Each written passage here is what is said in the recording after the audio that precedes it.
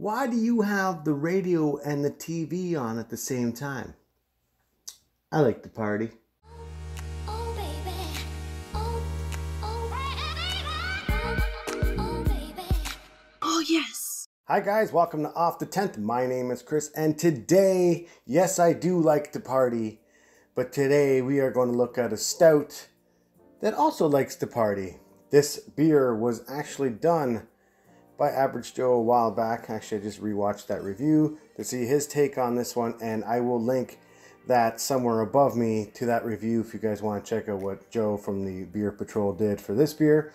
But anyway, without any further ado, this is what we're doing today. Yes guys, today from Thin Man Brewing and Pressure Drop, this collaboration beer is called Dog Birthday Party. It's a graham cracker stout that's coming in at 5.5% alcohol. It's a 1 pint can or a 473 milliliter can. The pictures of the dogs on here are pretty funny. One of them smiling, the other one's looking at the other dog going, what the fuck is going on? Yeah, so this is what we're doing today. We are doing Dog Birthday Party. Like I said, Joe did this one a while back. And again, I rewatched that review to see what he's saying. I'm just trying to rip off the price tag there.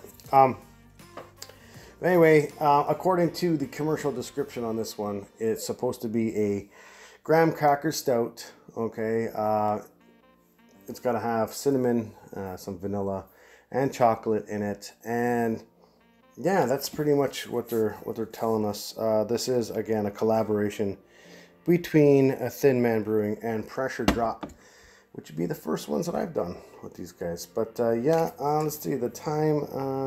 This was. Yeah, this is a pretty old can. I've been sitting on this one for a while. This one was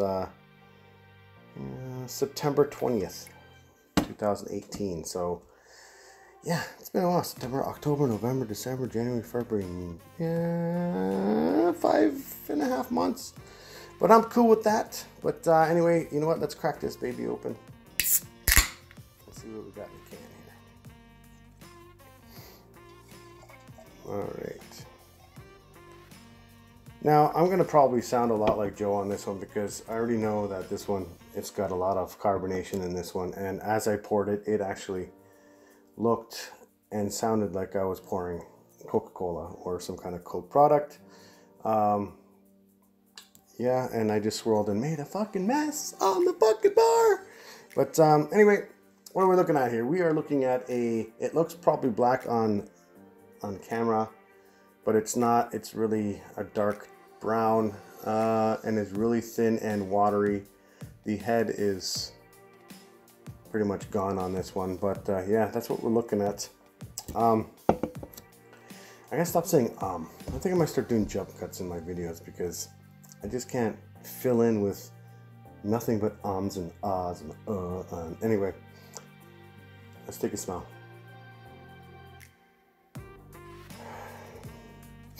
Okay. On the smell, I'm getting chocolate on the smell. No doubt about it. Vanilla and cinnamon. I'm picking up a little bit of the cinnamon, but not very much vanilla at all on the smell.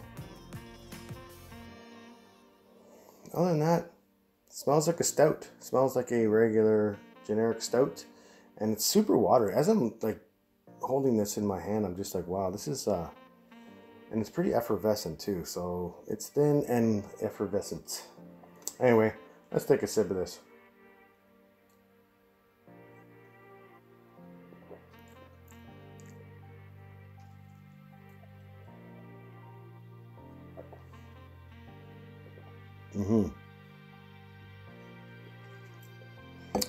All right, I can see where Joe was coming from on this one. Bubbles like crazy on this one. This one is like I don't know, carbon dioxide angels dancing on my tongue. It's pretty effervescent. There is a Coca-Cola like feel to this one. It's like I'm drinking a can of pop right now. Mouthfeel, like I said, okay, it's 5.5%. It's not super thick and all that stuff. And yes, Paul, it is way too thin. This is probably the thinnest stout I've probably ever had, to be honest with you. yeah, so I'm, you know, better mouthfeel would be better. But let's talk about the taste that I get from this beer. Chocolate, yes, there's tons of it in here. They've done very well. The vanilla, maybe a little bit more cinnamon for me on the taste on this one than I got on the smell. But the main thing, which is beer is actually advertising on its can, is that it's supposed to be a graham cracker stout. Joe didn't pick it up. I didn't pick it up at all. It's probably because it's bullshit. I wish there was a graham cracker in this one because it would be delicious. It would be almost a pastry style stout, but there is no graham cracker. I should go check on Tapped, see what everyone else is saying on this one, because guarantee there's going to be people out there that are going to be like, ah, there's tons of graham cracker. No, there's not. Hate to burst your bubble. But yeah, it's like,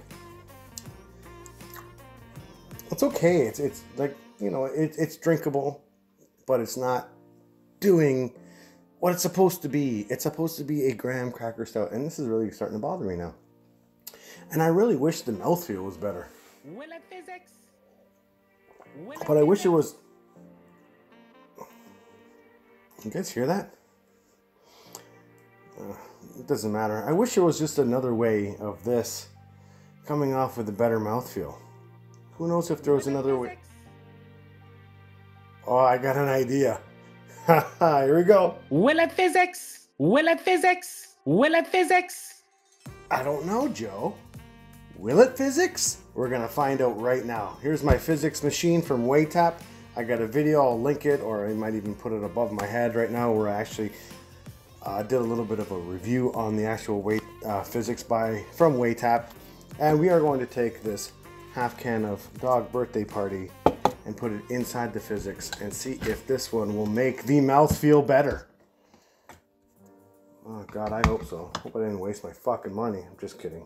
I know this thing's awesome. So let's see what we got here. We are going to pour, excuse me, the Dog Birthday Party. Here we go.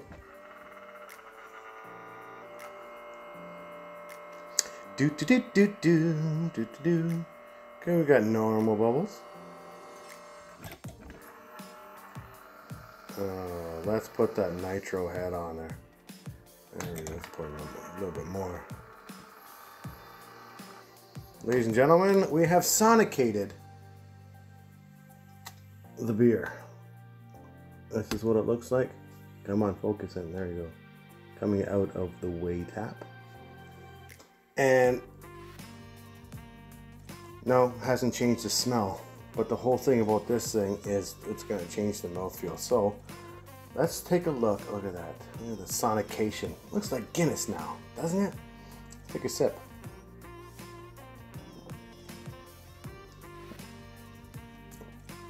Guess what? It just changed the beer. Didn't change the taste. I still got tons of chocolate, a little bit of that vanilla, a little bit of that cinnamon. No graham cracker, because the fucking beer says it has graham cracker and it doesn't. But however, I fixed the mouthfeel on this one. This head is now sticking around because of the sonication hashtag. And look at it now. It's still sticking around and it's creamy and it's got a better mouthfeel for this beer.